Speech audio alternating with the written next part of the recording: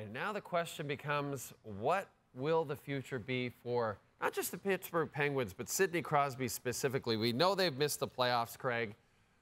But, man, what a year Sidney Crosby had. And he's made it very clear he doesn't really want to go anywhere. He's an unrestricted free agent after next season. Do you think we could see a contract extension this offseason?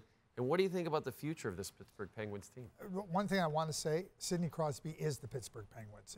You know, yes, the Pittsburgh Penguins are certainly a team that has had a lot of success, certainly with Mario Lemieux, but right now it is Sidney Crosby's team.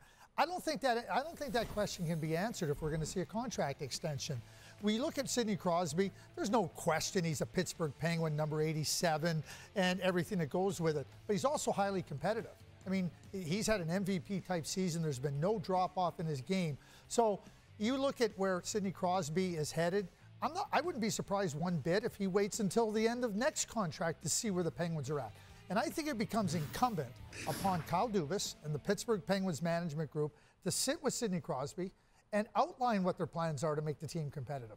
Because, quite frankly, I can't believe that Sidney Crosby and his competitive spirit is going to be any type of happy to be in a place where the team isn't competitive and he doesn't have a chance to win. So that's where it becomes incumbent upon Kyle Dubas and the management team to sit with Sidney and try to express to him, here's what our plans are, here's what we think, and let him weigh in, because now he can understand what it means for himself and what does he want to be part of.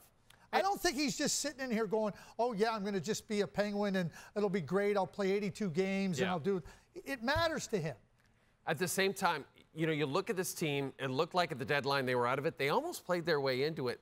Did their play toward the end give you a little bit of thought like, okay, maybe they're on for something next year. Maybe they don't have to add that many pieces. Maybe they'll be okay next year. The reason they got into it was because the teams that were in front of them and well ahead of them absolutely flopped. Like, they flopped. But they played well, too, right? I'm not going to take anything away from the Pittsburgh Penguins playing well. Don't be fooled. And if you're going to be fooled by that little stretch where they got themselves back in, largely because the other teams around them were playing so poorly, that is a mistake. This team is flawed. This team is massively flawed in my view. They're not a contender. They're a team that asks too much of too few players. Right. So now you're looking at what they got to do, what Kyle Dubas has to look at doing, trying to add more players, adding more depth into the group, trying to get some stability where they can grind teams and they can have an ability to push the game into their favor. They don't push the game in their favor. Sidney and Malkin and Letang and Russ, they come out and push the game in their favor. Then the next group come out and lose it. That's not a winning formula. And Kyle Dubas has a massive, massive endeavor in front of him. And that endeavor is not only trying to get the Penguins, but convincing Sidney Crosby that this team can be competitive. I'm curious about their goaltending situation as well, but we got to move on to the Montreal Canadiens. They extend Martin St. Louis. Very promising future, it seems like. Have you been surprised how effective St. Louis has been as a head coach of the National Hockey League? Because sometimes you think as star players, it doesn't always work, right, as a star player to transfer his game to a head coach. I think when Kent Hughes hired Martin St. Louis, there was a real history there. You know, Kent's son, Jack, and Marty's son, Ryan, had played together growing up. They played at the National Team Development Program. There was a real understanding of what Marty's approach was. Obviously, they would have talked a lot, and Marty's a very, very smart person.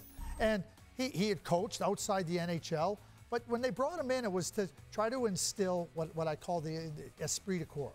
Get everybody to play together, get some enthusiasm. You've clearly seen that with Martin St. Louis. At the same time, you've seen individual players, some younger players really progress, take off, and find their way in the NHL. There's still a lot of young players in the system that are really what I would call still in their infancy stages.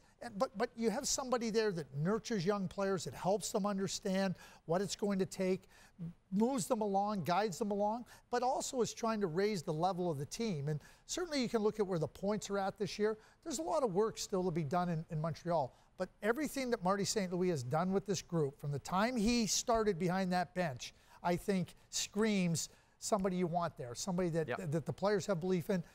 And I'll add this, Jay.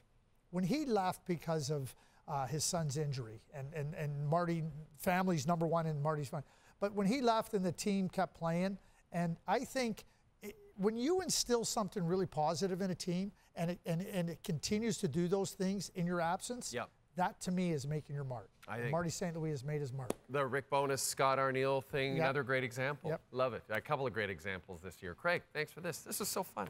It always is. Yeah.